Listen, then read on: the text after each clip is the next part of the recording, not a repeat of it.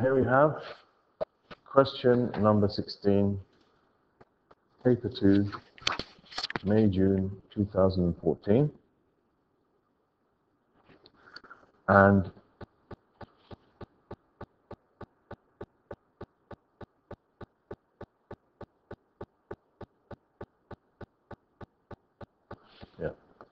paper 2, May, June 2014, question number 16. Now this question is about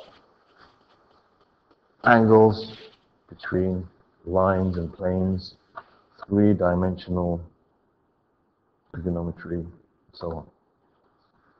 Okay, so this is again an area where some students do have problems. So we'll try to address those problems now. Okay.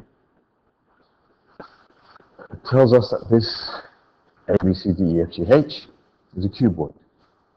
It tells us the length of AB is 4, the length of BC is 3, and the length of AG is 12. AG is like going from one corner all the way to the opposite corner on the other side in the top.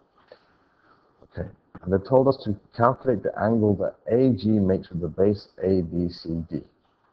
Okay, now AG is the line, let's see over here, that's a line going from A to G. Okay, now the angle that makes with the base ABCD. Now what does that mean? Well, you can think of that in a number of ways. The angle between a line and a plane. So ABCD is like a plane, flat surface. The angle between a line and a plane is the angle between that line, and you could think of it in a few ways. One way you could think of it as if you had a light shining from, in this case, above, okay, perpendicular to the plane where you've got to find the angle of that line on the plane. If that was a light shining, where would the shadow of that line fall on that plane? You could see it would fall between A and C. Okay, that is the angle, therefore. That is the angle made between these two lines is the angle between the line and the plane. Okay, another way you can think about it is supposing this was able to drop, it was like a stick that was able to drop. Okay, where would it fall if you just let go of it and there's no wind or anything like that? It would fall directly along between A and C if it was able to fall.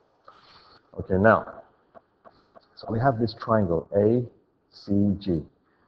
Now, this angle over here, this angle does not look like right angle, but in fact it is a right angle. Okay, if you imagine the corner of a room that you might be sitting in, look at the bottom corner of the room, you'll see that the floor and the wall meet at right angles. This is a three-dimensional diagram. That's why it doesn't look like it's a right angle from the diagram itself. So just imagine you're looking at this triangle, okay, from like directly on. You would see a triangle that looks like this. Okay, it's always good to draw the triangle that you're using to make it clear that it's a right angle triangle. So it would look something like this. This would be a right angle, this would be C, that would be G, and that would be A, and that would be the angle we're trying to find. Now in this triangle, we only know the length of A to G. We don't know the length of A to C, and we don't know the length of C to G. So we only have one length. To find the angle, we need to have at least one more length in order to find it using trigonometry. So cathode, angle triangles. So we got to look at some other part of this cuboid to see if we can find one of those other lengths. Now, again, if you're looking from above down, and you look at the base, you'll see like a rectangle. Okay, it'll be like a rectangle in front of you. Look at the base. If you look at it from above. Okay, now the rectangle is something like this. You see that this is 4 centimeters.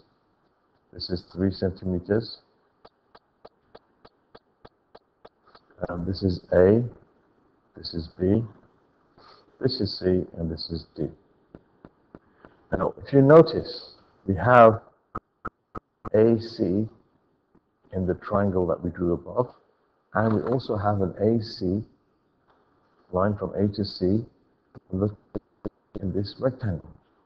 And you'll notice that this is a rectangle, so the angles, the corners are 90 degrees. So therefore, I can find the length of the side AC. Let me call it length Y. Shouldn't call it the same letter as I'm trying to find. So that is the length Y. Okay, now that length Y can be found using Pythagoras. You have a right angle triangle, okay, and you have 3 and 4 as the two shorter sides. So we can say that Y squared is equal to 3 squared plus 4 squared. Most of you will recognize that actually. This is a 3, 4, 5 triangle. Gives you 9 plus 16, which is the square root of 25, which is equal to 5. So Y is equal to 5. Okay, so we know that Y is equal to 5. Y is the same as this length here. This is 5. This is 5 centimeters. And so now, knowing that this length is 5 centimeters, we can therefore find the angle using the fact that we know the adjacent and we know the hypotenuse. Okay? So the tangent of the angle we need, which is the angle between the line and the plane, is equal to the adjacent, sorry, not the tangent, I'm not talking about. We're going to use SOHCAHTOA. Okay? Sorry about that, why did I say tangent? We've got the adjacent and the hypotenuse. And remember, we got SOHCAHTOA.